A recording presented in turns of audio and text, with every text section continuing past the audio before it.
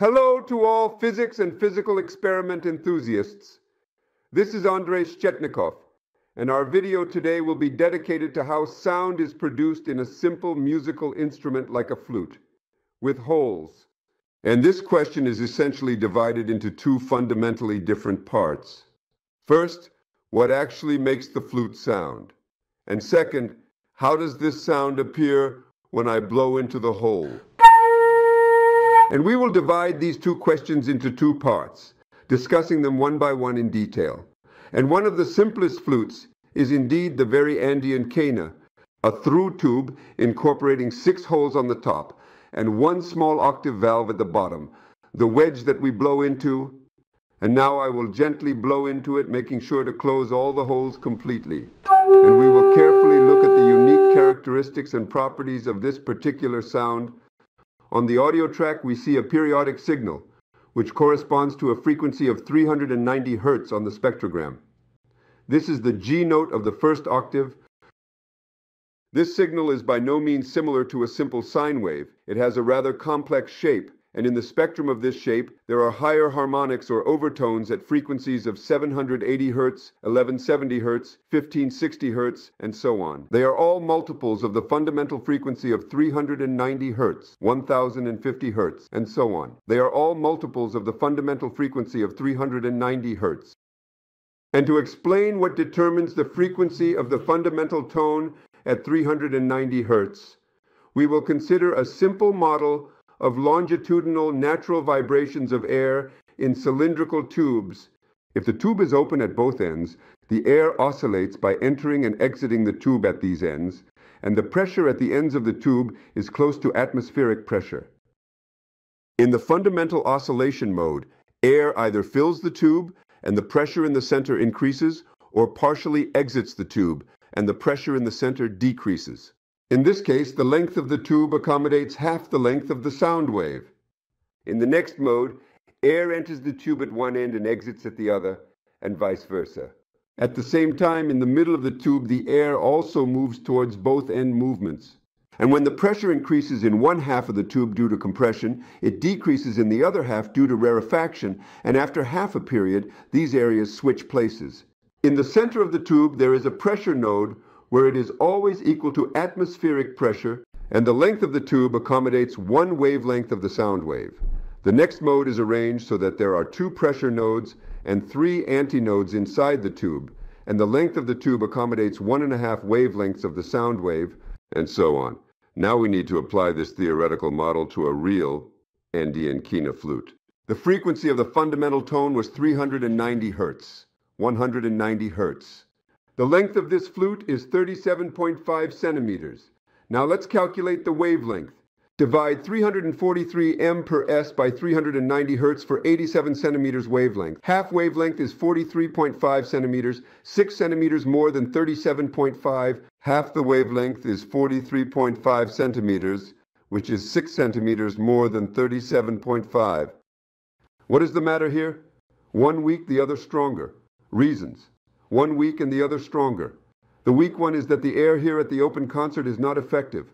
The tube still moves slightly, which lengthens the effective length a bit, but it doesn't lengthen it significantly, of course, not by 6 centimeters. And the second, more important reason is that when I bring the flute to my lips and press it against my chin, this hole here, it's very small. And I don't think that the pressure amplitude right here at the chin is 0, meaning that the pressure is equal to atmospheric pressure. And this indeed leads to an even more significant, very effective elongation of the flute. So here we are indeed actually explaining why the actual length of the flute is less than half the wavelength. As for the overtones at multiple frequencies, we also understand their nature. These overtones correspond to the second, third, fourth, and subsequent modes of the natural oscillations of air in the tube, with wavelengths of 2, 3, 4, and so on. More than the wavelength of the fundamental mode. By opening the flute's holes one by one from the bottom, I shorten the length of the air column and accordingly increase the frequency of the fundamental tone along with all its overtones. And this is understandable. But much still remains unclear to us. For example, why did the soundtrack for the low G note have such a peculiar and unique shape? Why wasn't it a pure sine wave? And even more importantly, why does my continuous blowing on the flute's wedge cause rapid oscillations of the air column inside the flute? This phenomenon occurs because the steady stream of air I blow into the flute interacts with the wedge, creating vibrations. These vibrations then travel through the air column inside the flute, causing it to oscillate rapidly. How one thing is connected to another, how one is hooked onto the other. And this is what we are going to figure out now. And in some old books you can read that the source of the flute's sounds is the so-called edge tone, knife tone, or wedge tone. I take the knife blade, bring it to my lips, and start blowing on it gently.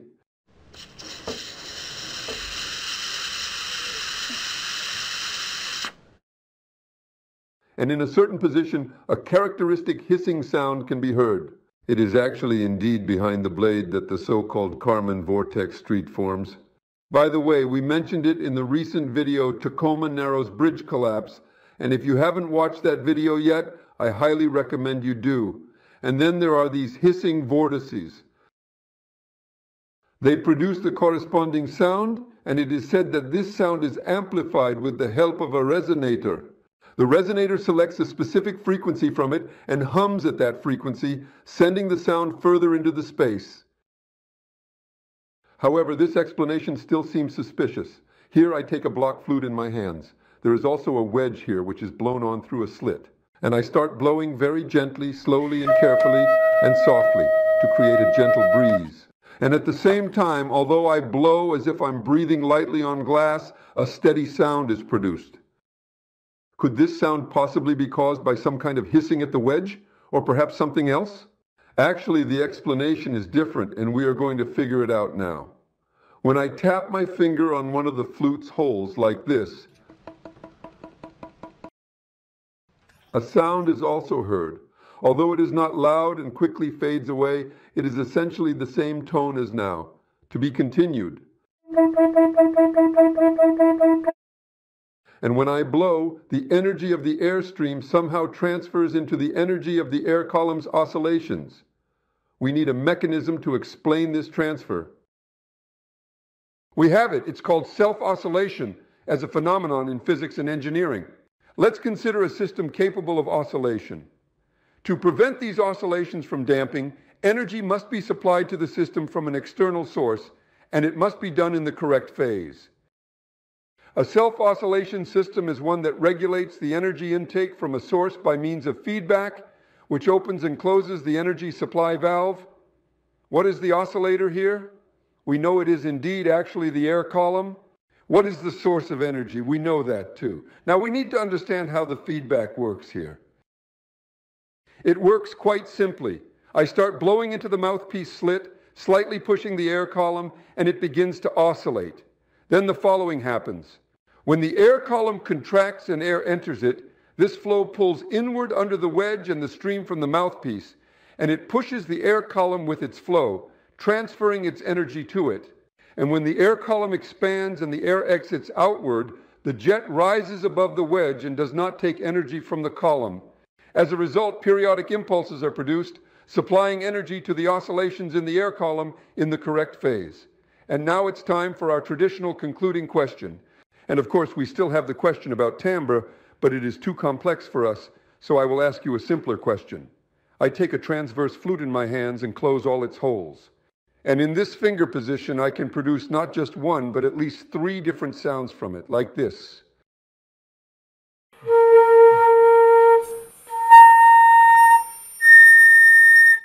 The question is, in essence, how exactly is this phenomenon explained?